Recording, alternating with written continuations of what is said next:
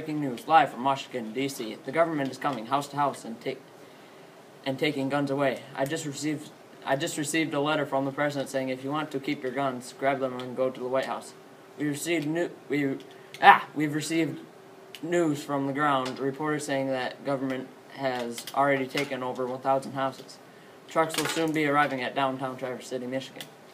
A reporter just sent us a letter from Grand Rapids saying that half of Michigan is now taken over by the government. The president is calling us. He says that he isn't part of this. Someone knocked him out. He thinks he knows who started this. The vice president. The vice president. The president says he sees the vice president talking with the ISIS terrorists right now. They're shaking hands. The ISIS are now setting up some type of defense system around the White House. The president says that there is a underground tunnel that people can use to get to the White House. That's all the time we have today. This is Don Trevino here with the latest news.